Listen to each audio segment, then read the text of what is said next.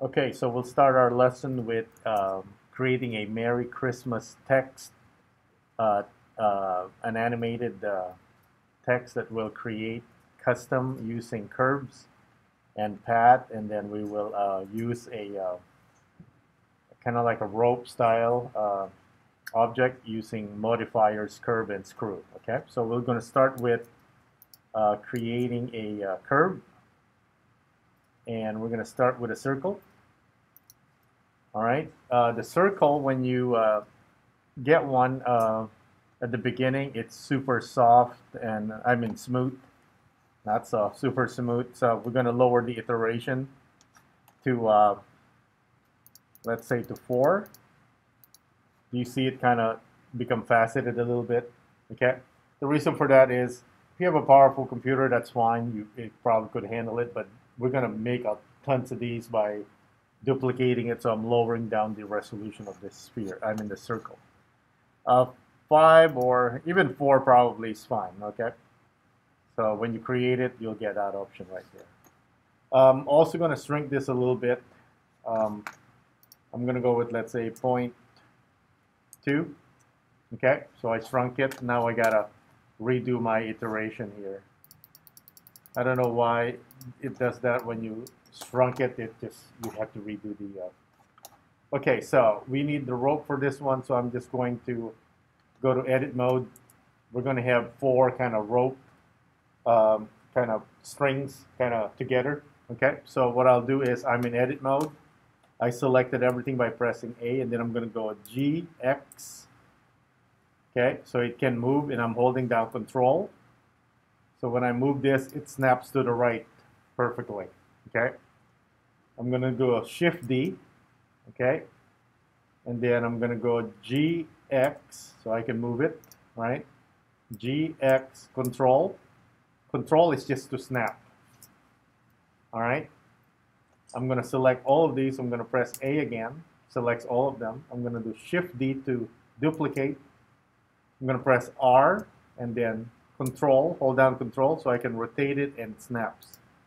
So you can see now, if I go to object mode, simply I move the circle in edit mode.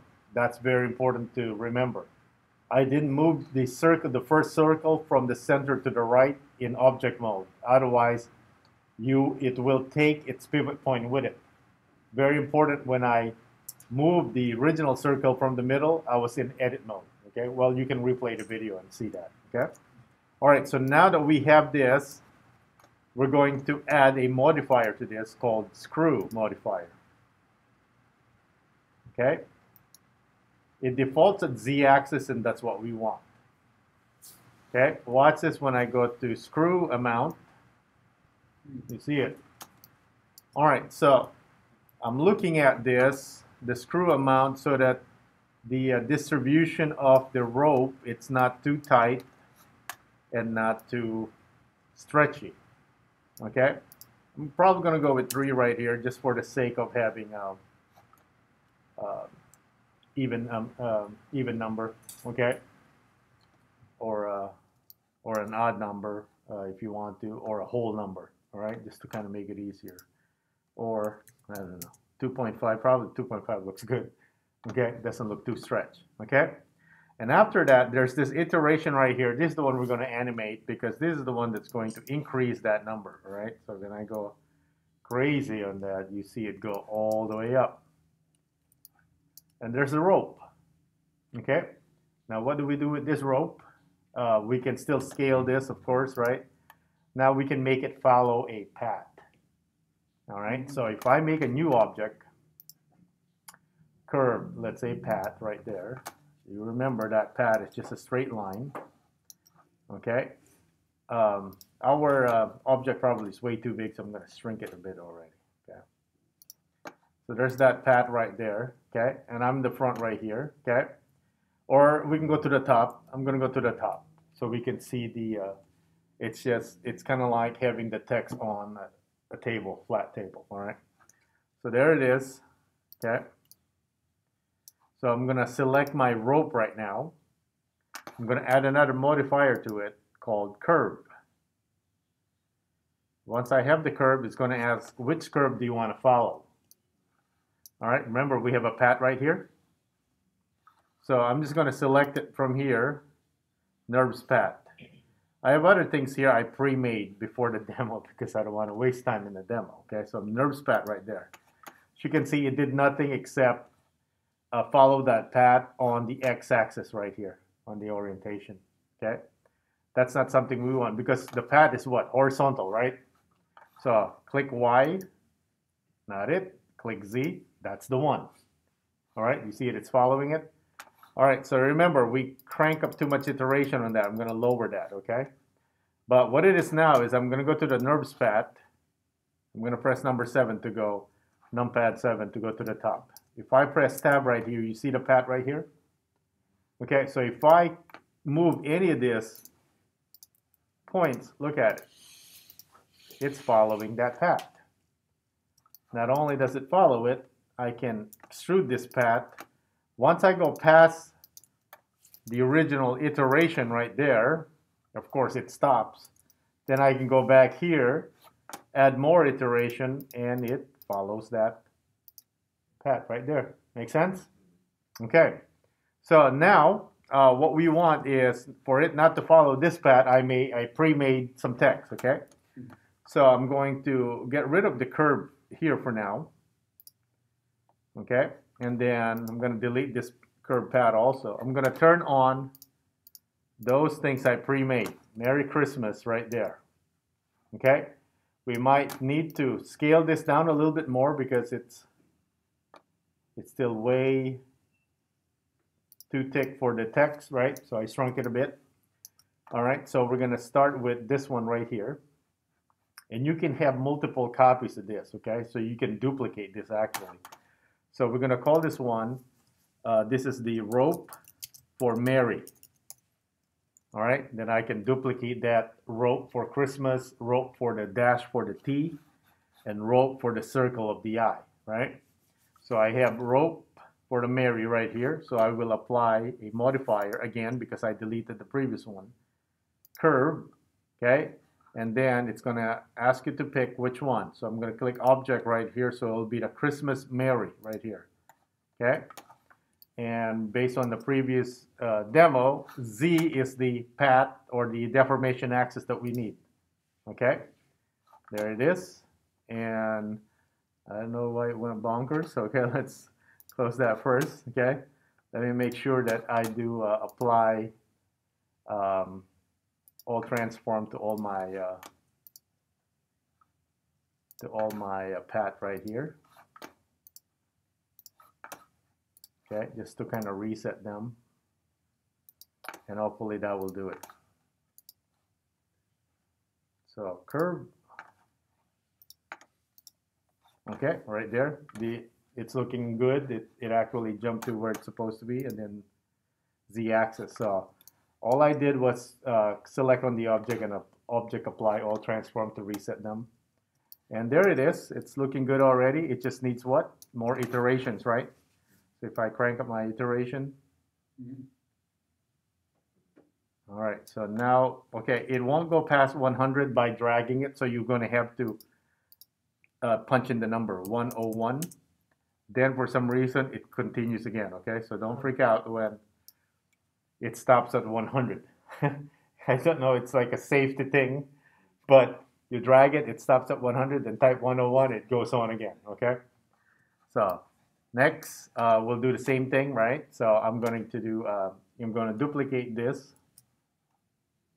Okay, oops, maybe I should have duplicated it before I changed it. Okay, so I'm going to click undo. All right, so what I'll do here is I'm in object mode. I'm going to duplicate. And then with the duplicate, I'm going to change that one. And then let me see if I can pick, let's say, for Christmas. All right, there it is.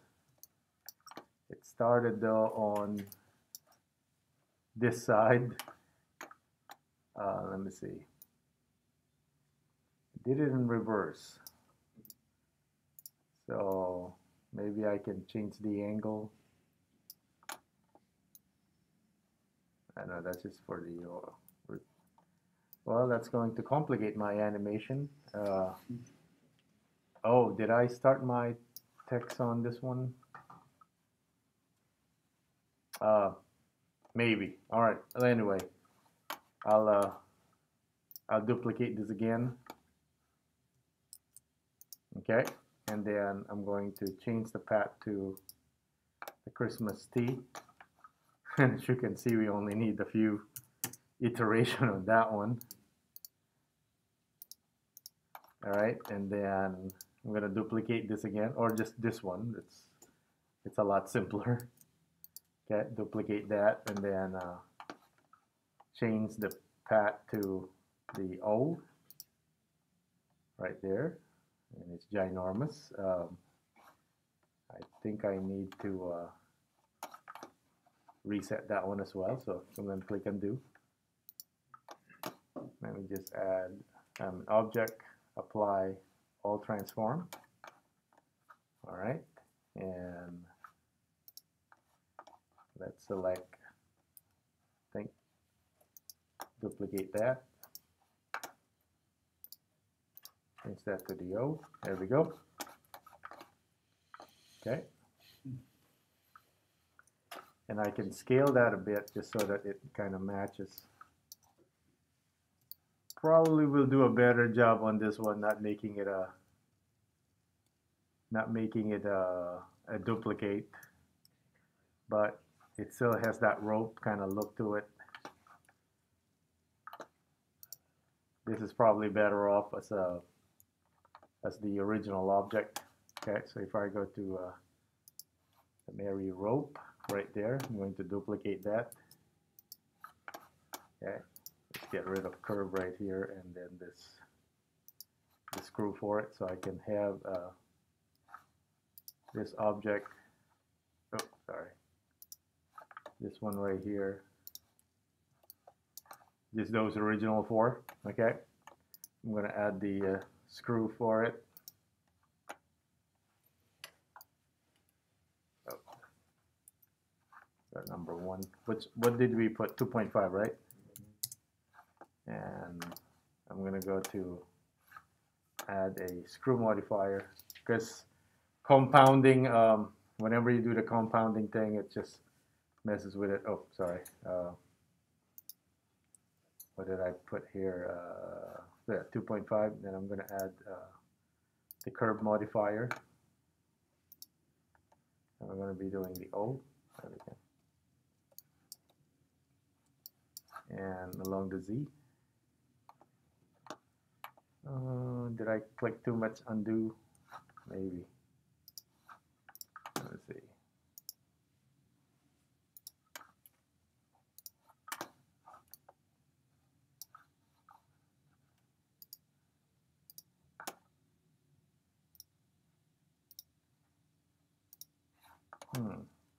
Well, I wonder why it keeps expanding it to that.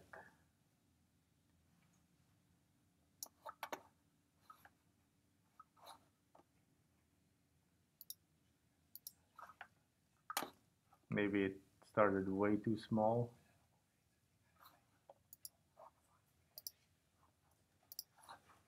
Let me just make that bigger.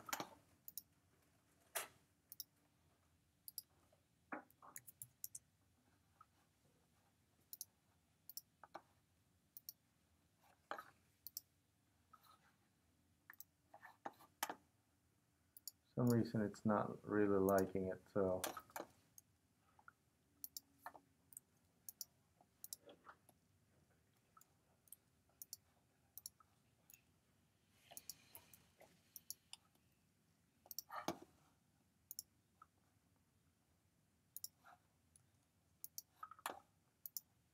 let's go ahead and set the origin.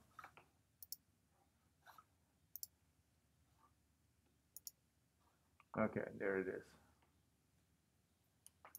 It's doing something wrong with this one. but I'm just going to position like that. You'll get the point.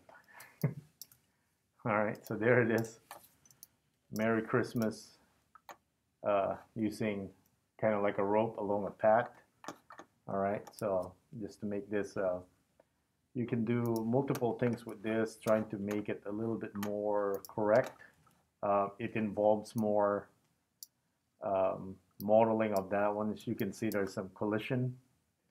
So this is going to be on you, how your OCD kicks in, okay? Because you're going to have to kind of raise some of this, okay? Just so that you don't get the collision. But those things are kind of hard to see and do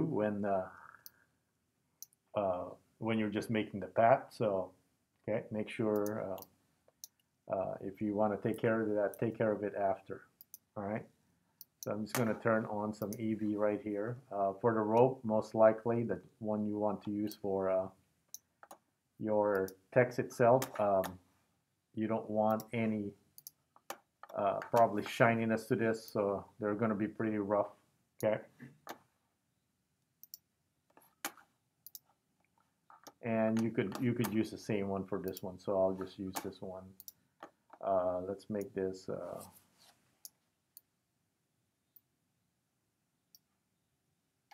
I'm going for that kind of brown kind of rope color. Okay, so let's say we'll stick with that one. I'm going to select the Christmas right here, and I'm just going to replace this one with that material, the brown one. So it's pretty much consistent with all. So when you change one, it just changes it. It's for the whole thing. I'm going to make that a little light right there. Okay. And maybe this one right here, we can make it, take it rough, and just so that we can see it properly and whatnot. Okay, you can use whatever light you want to use for this one. Area light probably would be recommended for those soft shadows right there. I'm going to turn on all my the minimum settings we always use for class, okay? And select the light. Make sure it's using contact shadow. You can also go to shadows in the main EV render. You can put high bit rate and then soft shadow right there. So you get, okay, and then you probably want to work with the light right here with the distance and thickness, so that it kind of takes care of that. Okay. All right. That's probably only happening through previewing it. All right. So, and you can animate this, of course, if you select the Mary right here, and I go to my iteration. Okay. So let me save it first. It might crash. So let me go back to 0 on the iteration. Okay. So I'm in 1, and then you can start that. So you can right-click this, insert keyframe, and let's say you want this Mary in 5 seconds. So that would be 120 frames. Okay. You can go to 120 right here, and then I should have remembered the numbers, but there you go. And it won't go past 101. All right. Right there. Okay. Then you can right click this and then insert another keyframe. So now you got 2 keyframes from 1 to, okay, we're going to go to this one right here, solid mode, because it might die. Okay, so there it is. Actually, is there a duplicate? Yeah, there's a duplicate there, so let me get rid of the duplicate. No wonder even if I animated it, it's still there, but there it is. So it's like you're writing it. Okay? And of course, it's a slow computer, but the timing is correct. So if you set it to 5 seconds, it'll be 5 seconds long. All right.